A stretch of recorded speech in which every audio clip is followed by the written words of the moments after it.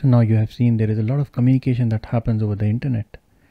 A lot of applications trying to connect to their servers and the server sending responses. So your laptop itself has a lot of applications apart from the web browser which use the internet.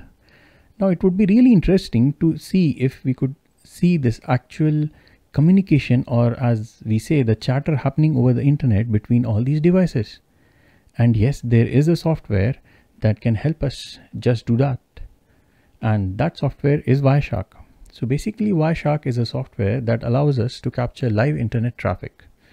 And when we say live internet traffic, we can actually see the layer by layer architecture of the traffic, how each layer has its own information, and that information later allows the communication to happen.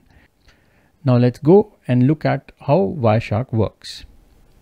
Now I'm going to open Wireshark. Wireshark is a free software. You can download it. Once you have installed it, just double click.